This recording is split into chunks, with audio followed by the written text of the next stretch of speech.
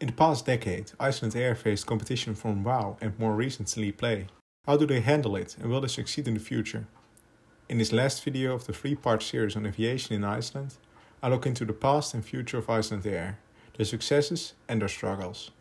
If you haven't watched the first 2 videos on the rise and fall of WOW and the up and coming new low-cost carrier Play, I highly recommend you do so. So Icelandair, how do they fit into the aviation industry in Iceland? Let's talk aviation. The history of Icelandair dates back to 1937, when the airline Flugfélag was founded. The first aircraft they used was a Waco seaplane. The first years were a bumpy road, literally, as the aircraft crashed multiple times. In the beginning, they operated as the sole airline in Iceland. This would soon change, as 7 years later, another airline was founded in Iceland, Icelandair. In the first years of their operations, the airlines flew seaplanes, and they hadn't any airport on land to use. But after the war, the British helped building airports, and their Air Force base in Reykjavik was handed over for commercial use. Not much later, both airlines expanded from domestic to intercontinental operations.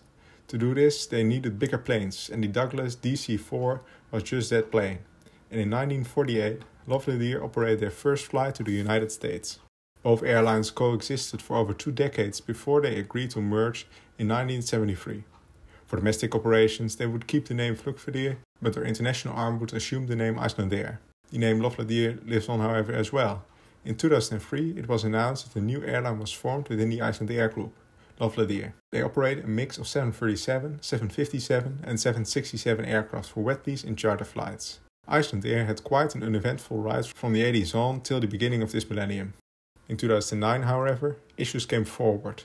Due to a combination of short-term debt and higher than expected expenses, the airline was forced to financially restructure.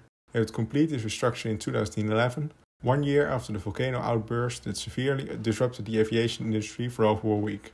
The outbreak, however, was not all bad and proved to be the starting point of their way up. Since WOW entered the market, aviation in Iceland grew every year until 2020. It is hard to say what the main factors were, although there are some I would like to point out. First of all, the volcano outburst mentioned before did have a positive effect on the tourism industry in Iceland. More tourism means more demand for air travel. While WOW focused on the low-cost side of the market, Icelandair did profit as well. As one of the 2 main carriers at the time, they, although more expensive, remained a good option for tourists. Next, the Iceland route became more popular as well. In 2009, 28% of the passengers of Icelandair used Iceland as a short stopover to travel transatlantic. In 2019, this number has grown to 43%. In absolute numbers, this means that the number of passengers traveling with Icelandair from Europe to the US or back grew 5-fold during those 10 years, as the passenger numbers for the group as a whole rose from 1.4 million in 2009 to over 4.5 million in 2019.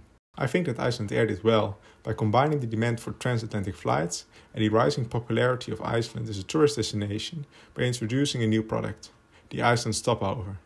Without becoming an advertisement for this, I think this is a very nice option.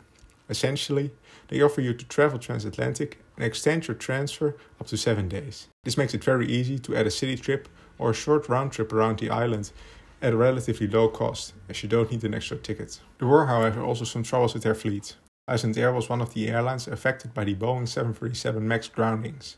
In March of 2019, they operated 6 of the type, next to 28 757 and 767 aircraft. Right after the groundings, they had some issues keeping the network as it was, but eventually they found a solution and leased 1 extra 757, 3 767s and an Airbus A319 to fill the gaps. Of course, this meant higher cost, and with no quick solution in sight for the MAX.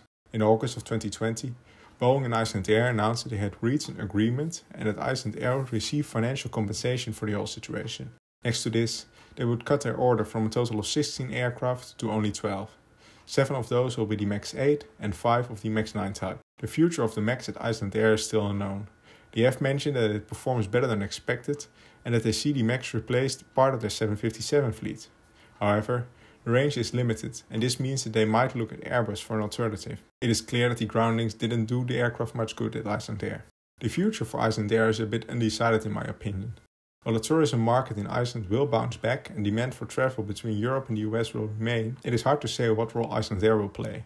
The new startup Play tries to avoid making the mistakes that led to the fall of WOW, and with competition from JetBlue and North Atlantic, The market for transatlantic flights is getting saturated with many different options. Icelandair has an ace up their sleeve with the stopover option, but will it be enough? Next to this, Icelandair has an aging fleet, with the Boeing 757, their backbone, as a prime example. While the 737 MAX can be used to replace the aircraft on their shorter routes, they will need to find a replacement to keep operating their longer flights. They did not yet make a decision, and it is a hard one. They may opt for an Airbus aircraft, more specifically the A321LR or XLR. They look good when you compare the range and passenger capacity to the 757. However, going for the A321 means that a large part of their employees, from pilots to mechanics, will need to be retrained. Up to this date, they haven't yet made a decision on which aircraft they will pick. What are your thoughts on Icelandair? Which aircraft should they order to replace their aging 757s? Let me know in the comments below.